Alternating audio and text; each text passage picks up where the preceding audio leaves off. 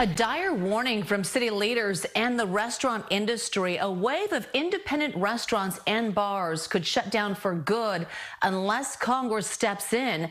As KPIX 5's Dahlin reports in San Rafael, 3 Bay Area mayors and others are asking the federal government to provide emergency relief money.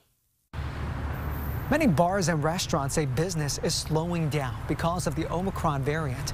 Almost 2 years into the pandemic, some business owners say they're running out of time. Saturday night at Revel and Roost in downtown San Rafael. Owner Mark Edwards says the latest COVID surge is keeping his restaurant pretty quiet. With the Omicron, I think it almost feels like March 2020, but people are just being more cautious, and so they're going out less. He says on average, they're doing about 50% of the business compared to pre-pandemic levels. What can I get for you today? Some people are avoiding restaurants because it's too cold to eat outside. Just want to protect the people around us, stay home, stay safe. Sydney Jennings says her family is mostly ordering takeouts. Are these to go?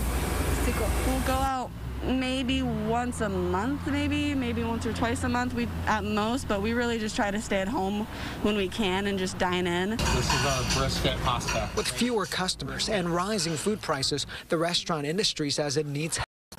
The Independent Restaurant Coalition and 25 current and former U.S. mayors, including the San Rafael, Oakland, and San Francisco mayors, sent a letter to members of Congress on Friday.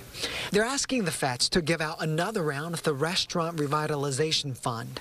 Last year, that fund helped more than 100,000 restaurants, but it ran out of money, and 177,000 applicants were turned away. They could close. The IRC did a survey a couple months ago, and out of the people that didn't get it, 85% weren't sure they could continue. But experts say the request is a long shot.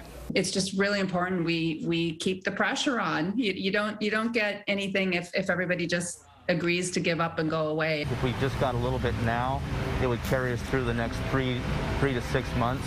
And I think from there, I think we'd be safe. Time is not on their side, but all they can do now is wait and see if Congress will act. In downtown San Rafael, I'm Dahlin, KPIX 5.